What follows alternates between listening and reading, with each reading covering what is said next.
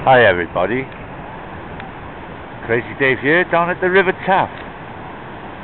I was passing this way as I went to the assembly yesterday, Tuesday the 6th of March 2007, and the river was in flood. And I was thinking about my blog, about micro water wheels and the energy they could generate, so that we'd have sustainable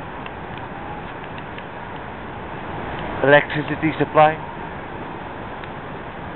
That thing in the center, there's a salmon trap or a fish trap, and they come and empty it in the winter. But imagine if it was a micro water wheel, or maybe there was 2 or 3 of them here. How much energy they would generate in 12 months, most especially in the rainy season in Wales, which is fairly frequent. Now I'm going to go to another spot and show you that weir. By the way, this is called Black Weir, and all the land over there was given to the city by Lord Bute, and today the students are making the most of it.